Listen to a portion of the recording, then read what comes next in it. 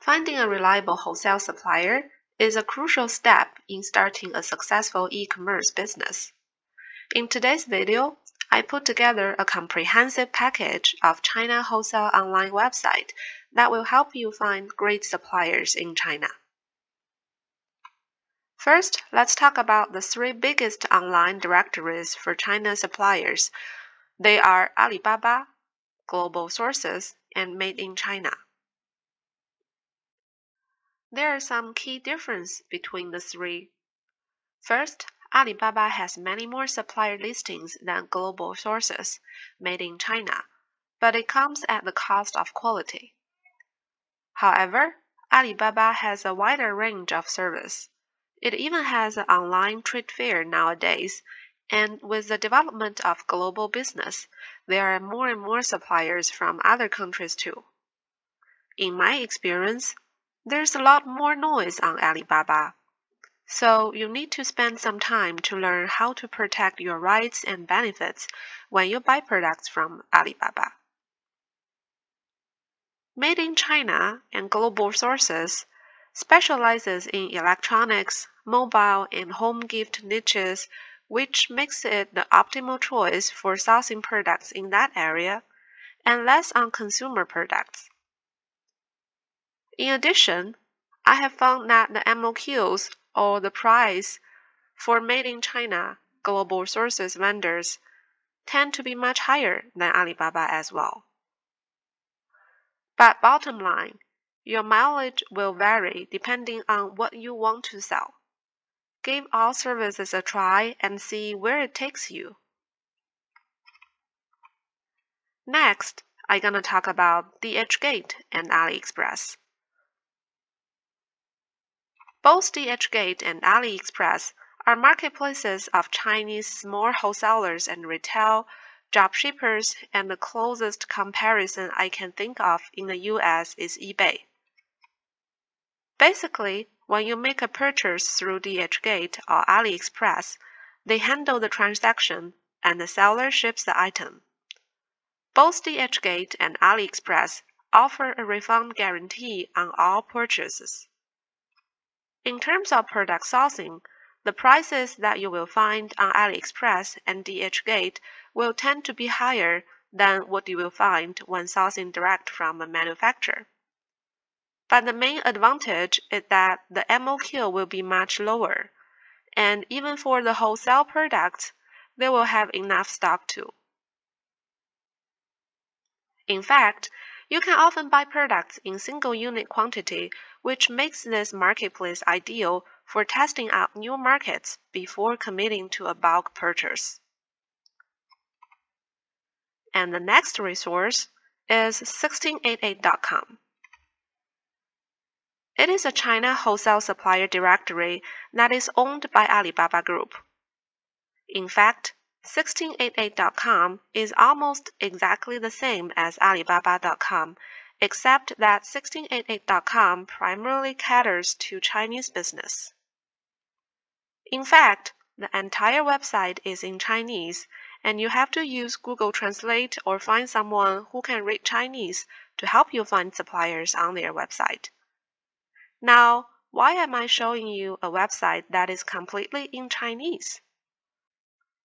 The reason is because sometimes Chinese vendors have inherent biases towards Americans, Europeans, and other foreigners when they provide their price codes on Alibaba. In other words, sometimes identical vendors that you find on Alibaba and 1688.com will offer higher prices to foreign business. Here is what you can do to make sure that you are getting the lowest price. Whenever you are done negotiating on price for a vendor on Alibaba, you should also contact the same vendor via 1688.com with a different email address to see if the code is any different. If the prices are similar, then it's all good. But if the pricing is drastically different, then you should find out exactly why there is a discrepancy. Overall, you can use a site like 1688.com in conjunction with Alibaba to help you get the lowest price. Next website, LightinTheBox.com. This is another China-based wholesale website that has amazing and diverse stock. Their website is very simple to go through. Some of the flash sales are always present for buyers. They ship to all places around the world. You will get good deals if you buy things in bulk. SheIn is another website that you can use. The specialty of this website is that they provide services to sellers as well as individual people. They mainly cater to the women fashion and accessories department. Their collection is awe-inspiring as it is right on the trend and they can make a trend. You will get amazing shoes, bags, clothes, and etc. If you want to open up a shop related to women's fashion, this will be a good site for you. Next, the Gearbest. Technology is the most important thing in the manufacturing market of China. So, several websites are dedicated to making those electronics, gadgets, and other technologies available to the world. Gearbest has also done the same thing by opening an online wholesale market. Drones, mobile phone, and watches are called favorite items. But they didn't neglect their apparel and fashion sections at all. They do have all the needed sections and provide things at a great price. Apparel, beauty, bags, shoes, etc. are present on the website and you can definitely buy from them. The other choice is Banggood. Banggood is an online Chinese wholesale website dealing with a variety of Chinese products at very competitive prices. Starting from electronics, they have expanded to other products, including clothing and apparel, home and garden, mobile phones and accessories, sports and outdoor, and etc.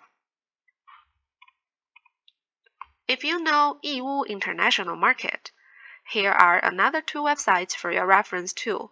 They have cheap price, but you need to pay more attention to the quality. These two websites are yiwugo.com and chinagoods.com.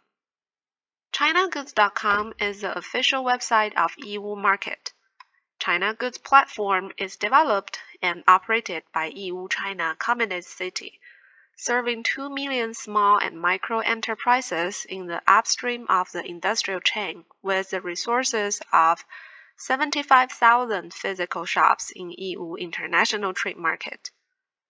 Except this, there are some other more websites for your reference too. I won't go through the details of each of them, but you can take a look when you search for products, and they all have certain good products for you to look at. The last two resources I want to talk about here is the Canton Fair and Global Sources Trade Show. One of the best ways to find Chinese vendors is by attending the Canton Import and Export Fair. Although this is not online, but it's still good for you to get to know these resources. The Canton Fair is held in Guangzhou, China, twice a year, usually during the end of May and the beginning of November, and it is one of the largest sourcing shows in the world. Similar to the Canton Fair, the Global Sources Trade Show is another gigantic fair where factory owners from all over the world congregate twice per year.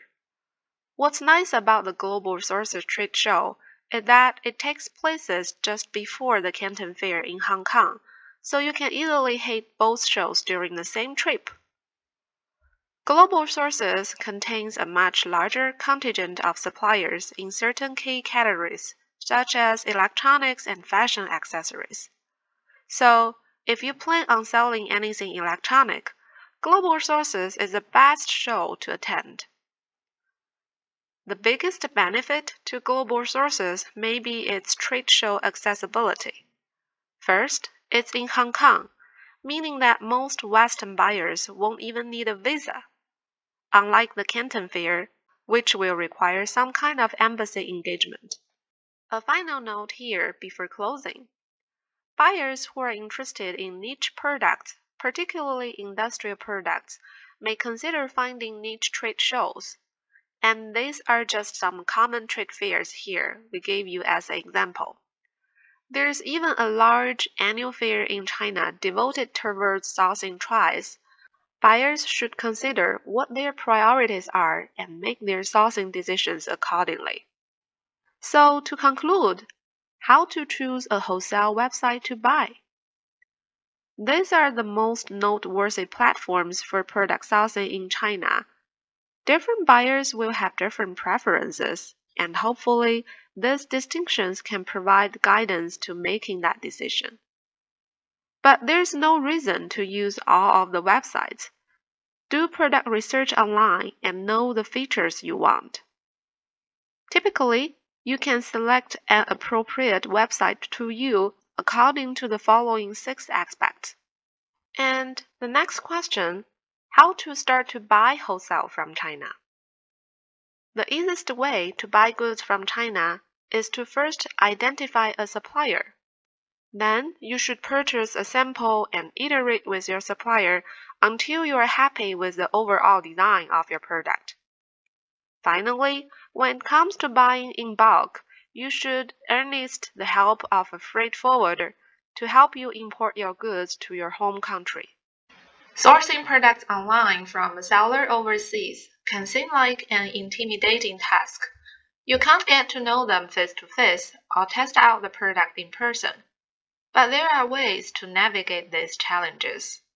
There are a few questions you should ask a seller before sourcing a product to ensure they are trustworthy and can meet your specific needs. The first question you want to ask is, can you provide a copy of your business license and any necessary certifications? When reaching out to sellers, it's your responsibility to make sure they are trustworthy. Asking for proof of their business and copies of any applicable certifications will help you narrow down the search. The second question is, what are the product details? You want to ask for as much information about the product as possible. Ask for details about the specifications, packaging, and materials used. See if they can send you some pictures of the product. Be specific about your questions so you don't miss anything. The third question you want to ask is, how much do samples cost? Sellers should have no problem with you requesting samples. It is a standard part of B2B sales. You will want to inspect 1 or 2 samples of the product before placing a larger order with the seller to ensure the quality. You should also ask what their pricing is for samples. The unit price might be higher than ordering in bulk because of shipping costs for such a small order. The next question is ask what is your minimum order quantity, the MOQ.